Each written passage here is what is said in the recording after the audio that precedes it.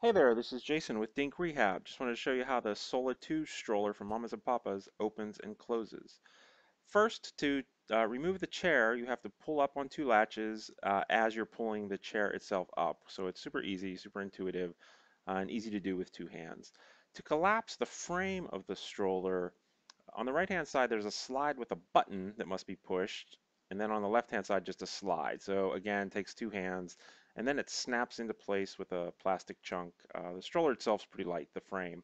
It's easy to fling around. Here's that plastic spear I mentioned in the review that you need to push out of the way to open the stroller frame. It's a horrible design, but it gets the job done and does require two hands. To put the chair back in, which is really light, just snaps back into place and it's pretty sturdy, and off you go.